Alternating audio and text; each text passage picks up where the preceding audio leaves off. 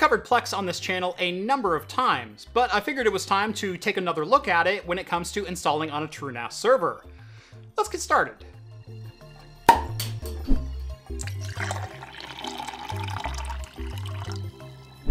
Today's video is brought to you by Shaker and Spoon. More on them at the end of the video. Welcome back to Craft Computing, everyone. As always, I'm Jeff. One of the most common reasons people get into running servers at home is so they can run Plex. Plex is a video and audio hosting service that acts as your own personal cloud streaming service, cataloging all of your music and movies and letting you stream them out to any device. The nice thing about Plex is it runs on almost any hardware or operating system, from a Raspberry Pi to a Windows desktop, a Linux server on bare metal or as a virtual machine, or as a plugin for various NAS appliances. 4 years ago, I did a tutorial on how to run Plex on a free NAS server, and given how much TrueNAS has changed since then, I figured it was time for an update. Now, there are two different variants of TrueNAS out there right now. There is TrueNAS Core, which is based on BSD, and TrueNAS Scale, which is based on the Debian kernel, and we're going to be using the latter in this tutorial. There are many different methods of running Plex inside TrueNAS Scale, and today I'm going to cover two of my favorites, virtualized and plugin. Both have advantages and disadvantages, so just follow the method that you think is right for your setup. The plugin install of Plex is very simple to get up and running. In fact, the entire tutorial could probably be done in the next 2 minutes. But let's not get ahead of ourselves. While this method is incredibly quick and easy, it does have one limitation that might end up being a deal breaker for some of you. If you rely on hardware acceleration for encoding your streams, and you use an NVIDIA GPU to do so, you'll want to fast forward to the virtualization guide later in this video. While hardware acceleration is supported by the plugin install of Plex, it only supports Intel QuickSync capable CPUs to do so NVIDIA GPUs are not supported here. If you are using an Intel CPU with QuickSync encoding, this is easily the method I would recommend. Being a plugin, it's lighter weight than a full-fat virtual machine, and you don't have to worry about more complicated setups, like PCI Express pass-through or sharing your media directory through network sharing. It just works.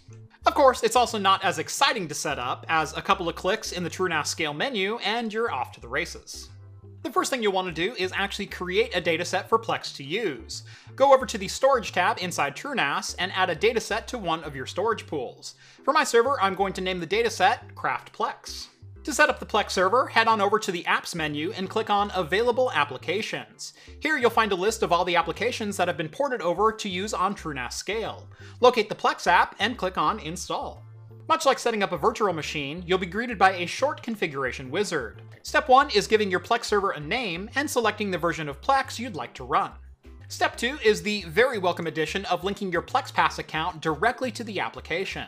As PlexPass is required to enable hardware acceleration, you'll need to have this set up for the feature to be available. Visit plex.tv/claim, log into your Plex account, and you'll be presented with a claim token. Just paste this token into the wizard, and your new server instance will automatically be logged into your account when you boot up. The network configuration is where you'll set up the internal network port for the Plex web interface. I'd recommend leaving this at the default 32400. If you want to access Plex from outside your local network, you'll need to set up port forwarding on your firewall. As each and every firewall is different, you'll need to check your own documentation for instructions on how to do that. Storage is handled by linking a dataset on your TrueNAS Scale server into Plex directly, with no network share setup required. Just enter in the local path you'd like to mount the share, in my case /Plex Media, then set the path in TrueNAS where the dataset is located. For the next options, just leave them all as default for now unless you have specific reasons for changing them. Head down to Step 8, confirm your choices, and then click on Save. And that is pretty much all there is to it. Move over to the Installed Applications menu and you should see your new Plex server. While everything is spinning up for the first time, it will say Deploying as its status. Once it changes to active, you're ready to start using it. Just like any other Plex installation, you'll need to add library folders and copy your media over to the new server. Since the library is just a dataset inside TrueNAS, the easiest way is to create a new share linked to that same directory. And that's pretty much it. Plex should now be up and running, ready for streaming your shows or movies, all from the comfort of your self-hosted home server. But wait, I promised 2 different ways to run Plex inside TrueNAS, so let's start on number 2. While application integrations and Docker images are great, I'm a bit old school when it comes to virtualization. If I have the resources available to run a complete virtual appliance, that's what I prefer to do. I feel there are more options available for deployment, configuration, future expansion, and fewer potential issues when upgrading or updating services. Because Docker shares the kernel with the host OS, any kernel updates that you run on the host could potentially cause problems with services you're running in a Docker image. And it's not like Docker isn't a great tool to have in your back pocket, but I also don't feel that it's a robust replacement for traditional virtualization. If you watched my video last week on setting up a virtual machine in TrueNAS Scale, you'll feel right at home with the beginning of this process. If you need a refresher or an explanation of each of the features available in TrueNAS Scale, you can click the link right up here to get caught up. For running Plex, I'll be setting up a virtual machine with 4 cores and 8 threads, 8 GB of memory, and configuring the CPU to use host pass-through, ensuring the guest is able to see Intel QuickSync as an available feature. The only change I'm making to the VM setup process is the addition of a graphics card, in this case an NVIDIA Tesla P4.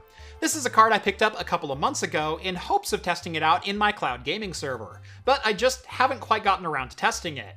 It's quite an expensive little card at $350, especially considering it's a compute-only GPU with no video outputs. On board is the GP104GL GPU, the same chip used in the GTX 1070, along with 8GB of GDDR5. However, unlike the 150-watt TDP of the 1070, here we have a cut-down base clock of just 886 MHz with a 75-watt max power draw. We still get the same 1920 CUDA cores and dual NVENC encoders though. Not only can the card encode streams up to 8K resolution with 10-bit color in H.265, it also doesn't limit the max number of supported streams, unlike its GeForce counterparts, which are locked at 2 streams per NVENC chip. With the VM set up, I'm going to install Ubuntu Server 20.04. I'm not going to bore you with the install process, as it's just a vanilla install with OpenSSH enabled, but any Debian-based Linux distro will follow these exact same instructions. So get your OS installed, and I'll see you back here in a few minutes. Now that Ubuntu is booted up, it's time to install a couple dependencies along with the NVIDIA driver. First, I'm going to run a sudo apt update and a sudo apt upgrade to make sure the server is 100% up to date. The NVIDIA driver for Linux does require build essentials plus a couple other packages to install, so run an apt get install command and get these up and running. Before we install the NVIDIA driver, we'll need to disable the Nouveau generic driver included in the Linux kernel. A couple echo commands, followed by updating the root file system, will do just the trick. Just make sure to reboot the virtual machine for this to take effect. To install the NVIDIA driver, you'll want to locate the latest version by visiting nvidia.com/drivers and searching for your specific GPU. While you can just download the install package directly and transfer it over to the VM, I prefer to run a wget command directly in Ubuntu. Just take note of the version number and paste in the following command to download the driver package. Once the VM is back up, we'll need to make the NVIDIA driver package executable by typing in sudo chmod +x followed by the NVIDIA installer package name. Then type in sudo and execute the NVIDIA install package. Run through a couple dialog messages, and your NVIDIA card should be ready to cut its way through your video streams. Well, just as soon as we get Plex installed.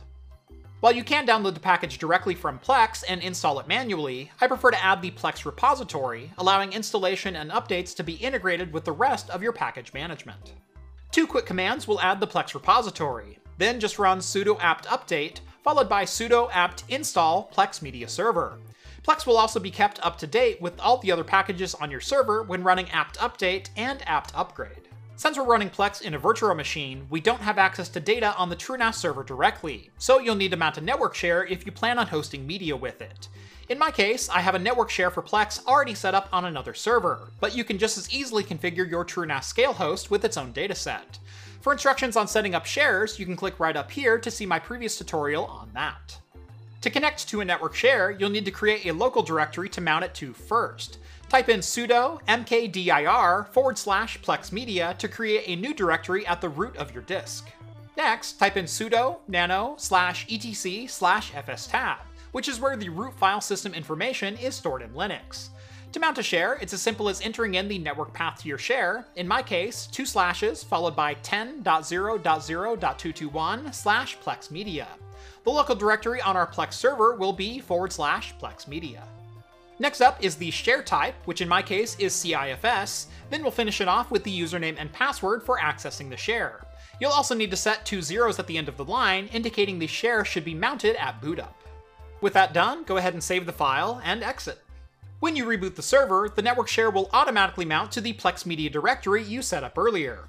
If you'd like to mount the folder without rebooting, it's as simple as typing in sudo mount-a to rerun the fstab process.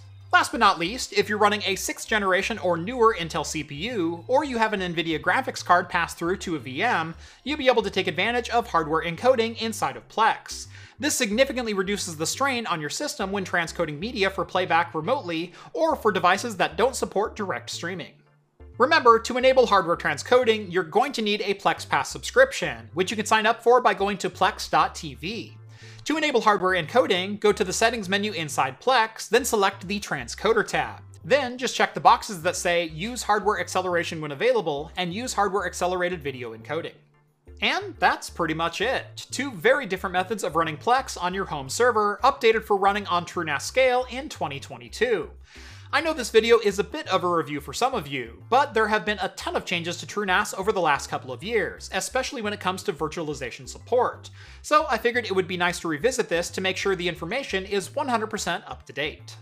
Before you head out, let me know down in the comments below if there's any tutorials on my channel that you think need a revisit, or if you have any new ideas for home server content.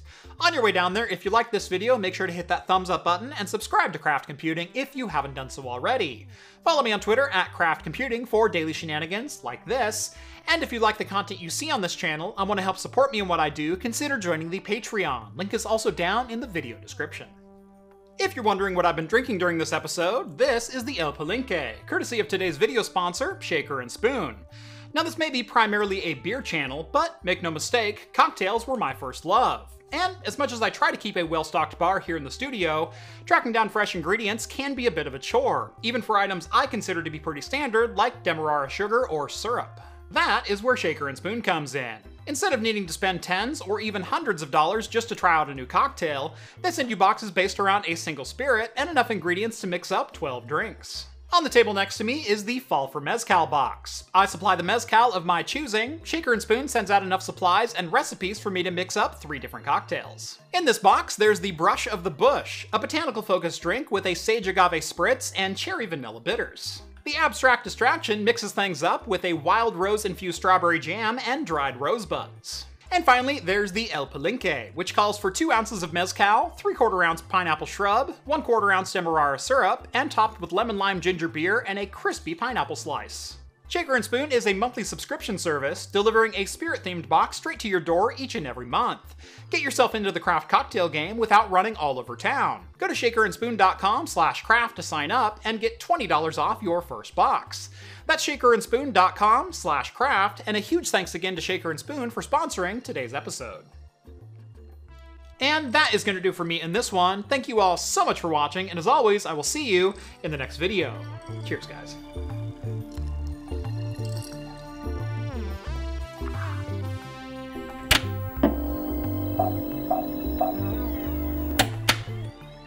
Boy, that is sweet and spicy and tangy and surprisingly smooth.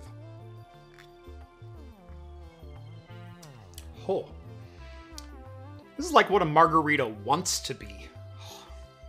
There's a fantastic evolution in this cocktail. It starts out very bright and summery with pineapple and ginger and that wonderful agave flavor that you get from the mezcal.